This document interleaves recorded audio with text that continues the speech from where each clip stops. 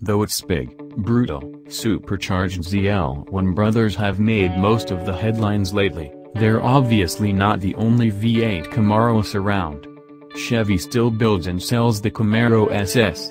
And it still has a seriously potent pushrod V8 making 455 horsepower, a number that outdid the Mustang GT until this year, and even now it's only a difference of 5 horsepower.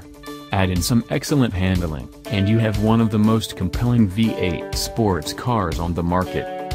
The example we test drove was in many ways the ideal enthusiast car. It was a well-equipped 2SS model, the top trim level, and the V8 was coupled to a 6-speed manual transmission. It was suspended by GM's Magic Magnetic Ride Control suspension and came with Chevy's new Redline package, which adds black and red accents all around the car.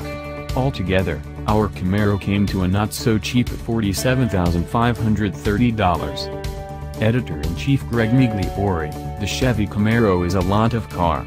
I kept thinking that as I peered around the blocky pillars and looked out over the long hood.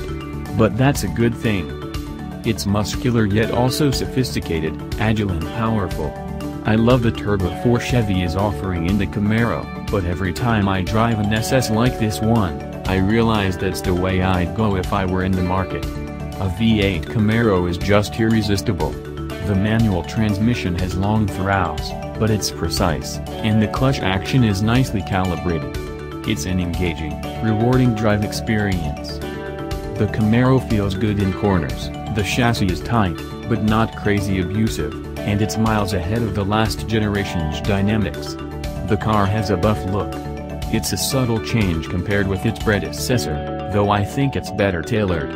The creases just seem to hang in a better, more confident manner and the front end sort of sneers at you. My only complaint is the interior is a little plain. The materials don't feel great, but the layout and the design is smart. Overall, the modern Camaro is in a good place.